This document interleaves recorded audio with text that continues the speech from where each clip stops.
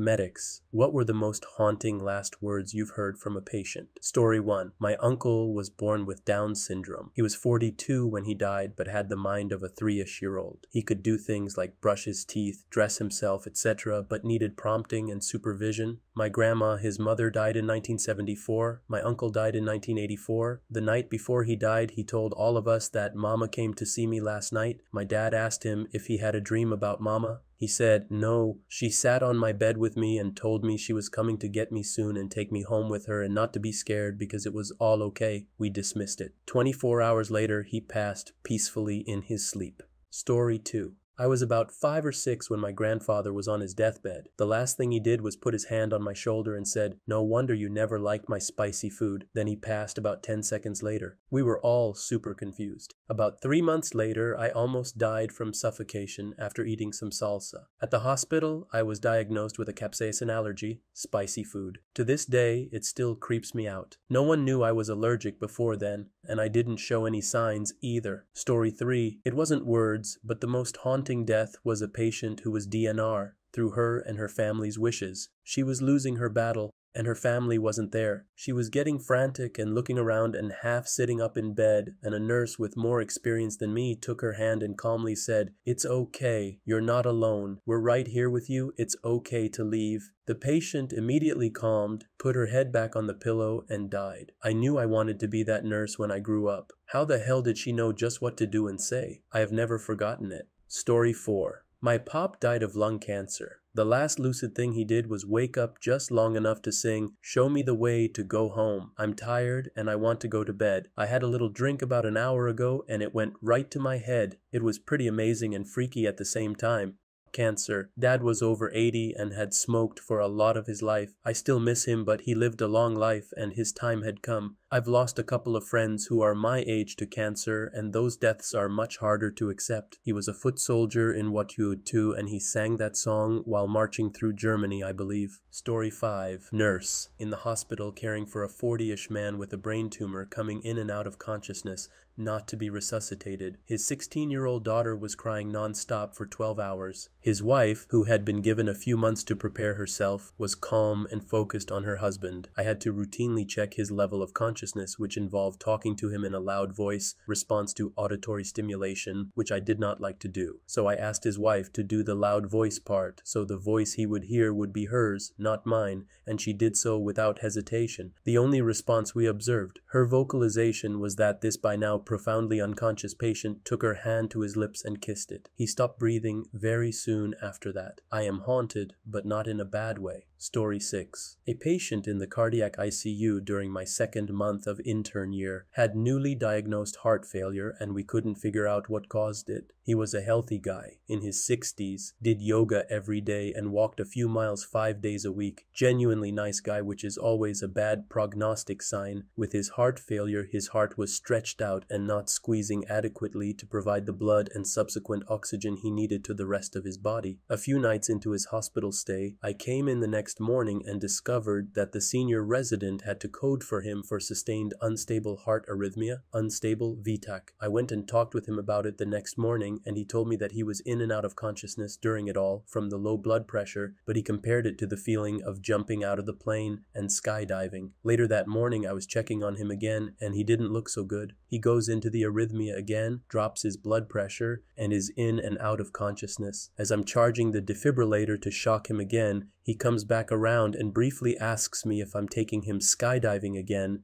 and lets out a nervous laugh before losing consciousness. Story 7. Not the very last words, but I had a patient in her early 20s who was severely thrombocytopenic and bleeding profusely for days, asking me if she was going to make it. I had to look her in the eyes and tell her there was a good chance she wouldn't. I thought she would burst into tears, but no, she just kind of sat back and accepted it. I think she already knew. She died shortly after I got off shift. I've always told patients they may die if things are heading south rapidly. Remind them that we will do everything we can regardless. So far, they've all responded just like what you've described. I still question if I'm doing the right thing though. Story 8, paramedic here. I was transporting a cardiac patient. and while we were both watching my EKG monitor, he went into VFib, a lethal heart rhythm. His heart stopped pumping blood effectively at that point, but there was enough blood pressure for a few seconds of consciousness. He looked at me and said, "But I don't see the light," and went unconscious. Coded him, shocked him a few times, and meds by the handful, but he died. Story 9.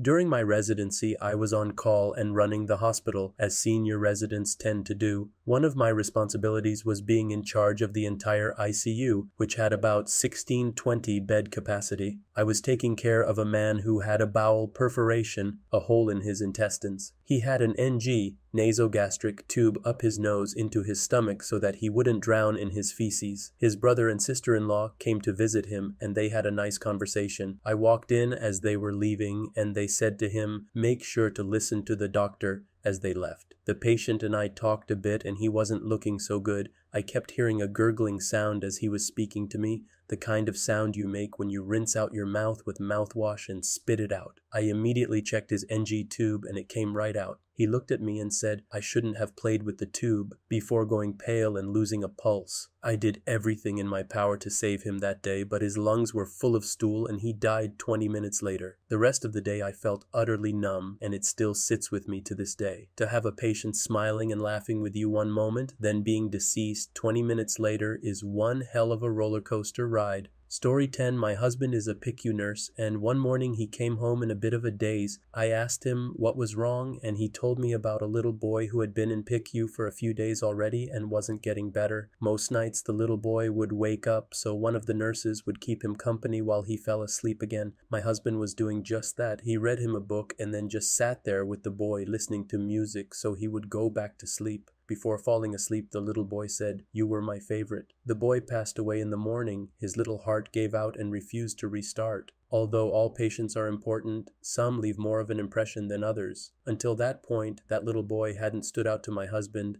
and he felt terrible about it because clearly he had made a big impression on that little boy. That was the only patient's funeral he had ever attended. Story 11. I'm a medical worker, but this is just a personal story about when my dad passed. He had pancreatic cancer and had a mild seizure the night before. The doctor came in to assess him and asked him a few questions. He couldn't remember what year it was. His name, nothing. The doctor turned and pointed at me and said, "Who's that?" My dad confidently replied, "That's my baby girl. A girl has no username." He went silent after that, coded a bit later, and died the next day. He couldn't remember anything but that I was his daughter, and those were his last words. Story 12. Not a medical worker, but I knew a guy from middle school who had a degenerative disease, and he knew he'd die young. It was New Year's Eve, and he'd just gotten out of the hospital for the third time in a few months, so we were partying at his apartment. Somehow I ended up being the last person there with him and his girlfriend, and we were pretty drunk and got to talking for a while about how great the party was, how nice it was to have friends like ours and plans for the future. All of a sudden he said, "God, I wish I had more time. I always thought I'd have more time."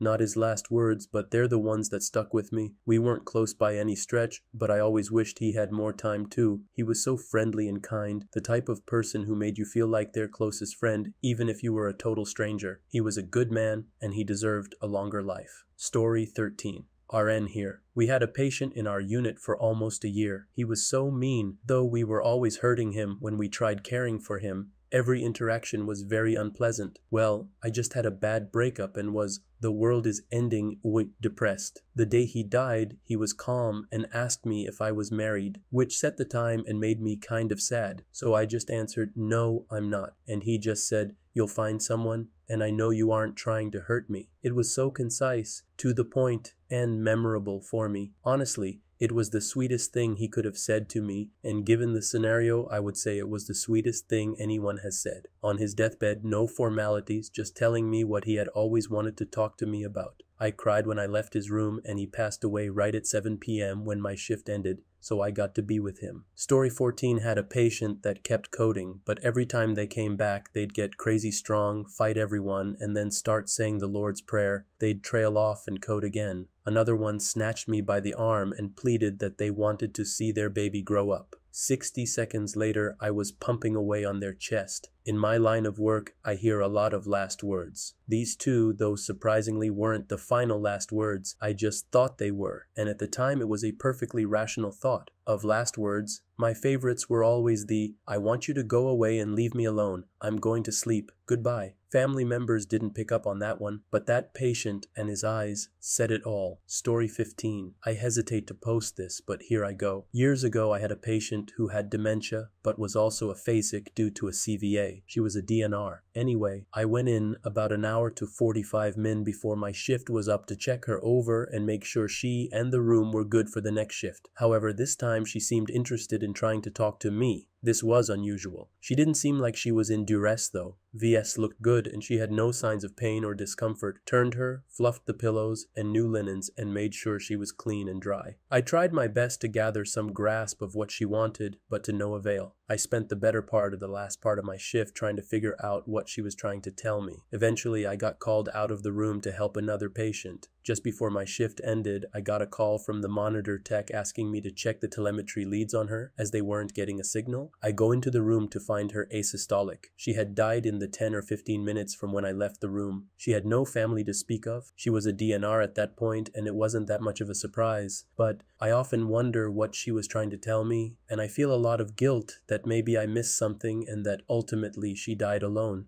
Still haunts me. Story 16. I'm not a medical worker, but on February 28th of this year, we had a bad ice storm in Oklahoma. I had no choice but to go to work, and I worked 45 miles from home. The roads were awful and a solid sheet of ice. I witnessed a car accident, a double tractor trailer, semi versus a Ford Focus. I had to stop because of it, and I slid to her immediately. My dad is a retired firefighter EMT, and my mom is a nurse, so I wanted to try to help if I could. When I got to her, she was hanging out of the driver's side window, and the back of her head on one side was missing. When I went to feel for a pulse on her wrist, she grabbed me even though she was unconscious. She was gurgling and wheezing. I stayed and held her as she passed. I listened to the gurgling and begged her to open her eyes, and she wasn't alone. That was the worst thing I heard. Story 17. I had a guy who had a cardiac arrest in a swimming pool. He came to my ICU. The lifeguards have managed to get him back at the pool side, so a short downtime, which usually means a good thing, turned out he had dysrhythmia, funny heartbeat, which had resolved. So we woke him up from his medically induced coma, and he was great, smiling, waving, talking. He remembered feeling unwell in the swimming pool, etc. Fast forward 2 hours, and his nurse starts shouting for help. The guy is screaming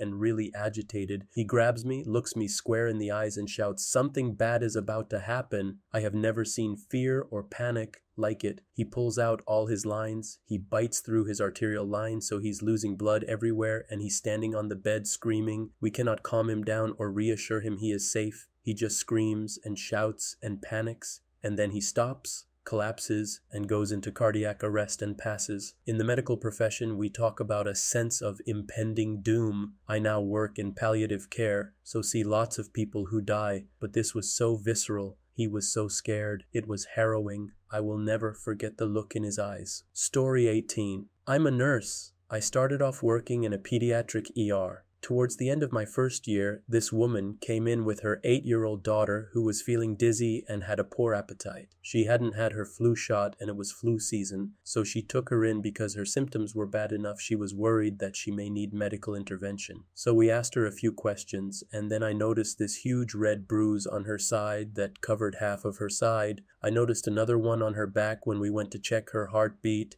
Then she fainted. We were able to get her stable, and when she woke up, she said she was just feeling weak. Because we were thinking about the flu, we got her hooked up to an IV. I mentioned the bruises to the doctor, and he asked the mother to leave so we could talk to the little girl in private. Is there anything you want to tell us now that your mother's not here? She nodded and looked down shamefully. We asked her what, and that's when she told us that she was bleeding. She admitted that for a month, she had lots of nosebleeds at school, at least a few times a week, and then she showed us something that terrified us. She showed us an ulcer she had inside of her lip. We went from thinking about the flu to abuse to cancer fast. We sent her to get some tests done ASAP and never heard back. A few weeks later, I transferred to St. Jude's. Turns out she was getting treated there, and her tests came back positive for leukemia. She was not doing well. I was working as a chemotherapy nurse right away and would work with her a lot along with a few other patients.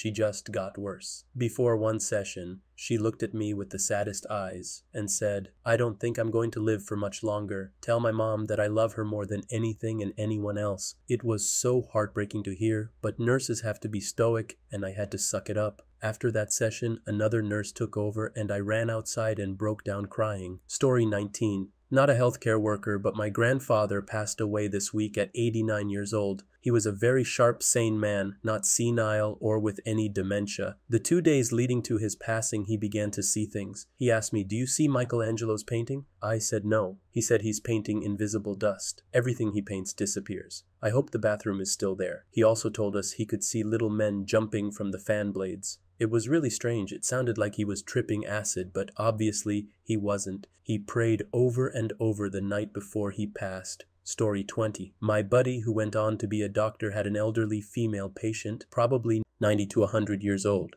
Her daughter left the room to get coffee, and my buddy had to check on her vitals. They were normal. Then she woke up, smiled, and got teary-eyed. She said, "I knew you'd come back for me. I'm sorry I didn't marry you. My family wouldn't let me. But I will now, I promise." My buddy just held her hand and smiled. She laid back and closed her eyes, and her heart stopped. She had a DNR and was gone just like that. Her daughter had no clue what she meant. Her husband had been dead for 10 years, and they were married since they were 20. My buddy doesn't know if it's relevant, but we are black, and maybe she was in love with a black guy a long time ago, because she was looking right at him when she spoke. Story 21. When I was a senior resident, a young man, late 20s, was admitted for pneumonia. He got worse quickly, and I was called to his room to help while on call that night. He was having trouble breathing and needed to be intubated. I explained all this to him and that I would sedate him and then get him intubated so we could help him breathe. He agreed, and we got everything ready. The last thing he said to me was, "Doc, please don't let me die." I told him I would do my very best. I got him intubated and transferred to the ICU. A few weeks later, I was on call covering the ICU, and he was barely hanging on. I knew he would not make it through the night. He went into VFib several times, and I was able to bring him back, but only briefly. He was just too sick, and he died shortly after that. It was horrible talking to his mother and girlfriend and comforting them, knowing the last words he ever spoke were to me saying, "Please don't let me die." Story 22. Not a medical worker, but when I was 14, my friends and I were joking around before our 7th period theater class. My one friend, who was always a big goof, was playing along with a joke that he and another classmate were breaking up and said, "This relationship is over," then spun around and fell to the floor for dramatic effect. Except it wasn't for a dramatic effect, because he actually suffered heart failure and died instantly from an unknown condition, acute myocarditis. None of us realized it and laughed along. I even picked up his glasses from the floor and put them on to tease him about how blind he was. When I tried to give him his glasses back, I was struck by how discolored his face was, and then blood began to pour from his mouth. That's when the screaming started. Absolutely screwed me as a 14-year-old to realize we could all just drop dead at any moment. Story 23. I worked as a unit clerk in an ICU some 20 years ago. There was an HIV-positive man who came in his early 40s, and he'd signed a DNI advanced directive, do not resuscitate, do not intubate, when he was first diagnosed. He knew death was inevitable and didn't want to drag it out. When he was admitted to the ICU with pneumonia, the doctors and nurses reconfirmed with him that he didn't want any heroic measures if he stopped breathing or if his heart stopped. He looked tired and done with life and said yes. Later that evening, his blood gases kept getting worse and his O2 sats kept dropping. He knew the end was coming for him, and all of a sudden, in a burst of energy, he yelled to his nurse that he changed his mind and wanted to live. Those were his last words. "I changed my mind, I want to live." Story 24. I worked in long-term care for 8 years, and many of my residents were in end-of-life care. One gentleman in particular was a super sweet, very kind man. He was always very polite and happy to see us. One evening I went to perform his care, and he began screaming and tried to wrap his oxygen tubing around my neck. I got myself out of the situation, made sure he was safe, and left to give him an opportunity to calm down. When I returned, he was in good spirits. He asked me to hold his hand, and I obliged. He said to me, "I'm so sorry for the way I behaved. Can you forgive me?" I told him yes, I forgave him. He looked so relieved. I finished my care and told him I was almost off shift and wished him a good night. He said, "I will, I'm going home." I thought it was a bout of confusion, so I played along and told him I was happy for him. He passed away 2 hours later. Still gives me the chills. Story 25. There are white nuns and black nun ghosts in my hospital, dressed in either a white or black habit. I work in the palliative unit, dying patients, and a person's last words are when they see a nun. It could be simple as, "Could you tell the nun not to wake me up tonight? She kept waking me up last night to see if I was okay." Or we ask, "Who are you talking to?" And they reply, "The nun sitting over there." The meaning of the nuns are dressed in white. They are helping and comforting, dressed in black. None of death. Patients will describe them in detail, and they are all described the same. One night shift I was sitting down and I noticed someone, dressed in all black, go into a patient's room. Me being nosy and found it weird for a visitor to come at 2 a.m., I peeked in to see who the visitor was, being that this patient never had visitors before. I walked in and no one was there. He passed away that night. When I had put him to bed that night, he didn't seem close to death at all. The nuns are real, and it freaks the shit out of me when patients talk about the nuns. Story 26, paramedic. Probably because it was my first up-close witness death. I was like, damn, 20? Seems like forever ago. Seems like I'm there right now. A guy in a small pickup rear-ended another vehicle on a backcountry road in the fog and was then rear-ended by another car going 60 miles per hour plus, which was then rear-ended by a sheriff's deputy, and on and on. He was pinned into the seat by a steering wheel. His chest was compressed and he was unable to take more than the smallest breath. He looked me dead in the eye and said, "I don't want to die." Each word was a struggle. I was useless at that point. All my training was just gone. I remember standing up and seeing the IV bag someone had tossed on the roof, and then back in the truck it looked like he had just gone to sleep. I don't remember much after that. 25 years later, I've worked many more grisly scenes than this, and it doesn't affect me. I punch in, do the job, punch out, go home. I suppose it was haunting because I didn't do anything. Now I do something. Me today might have gotten him another 10 years with his family. Who knows? I guess if you're reading this and you've had a similar situation, you're going to give up. Maybe don't. You're immunized now. To not continue would be disrespectful.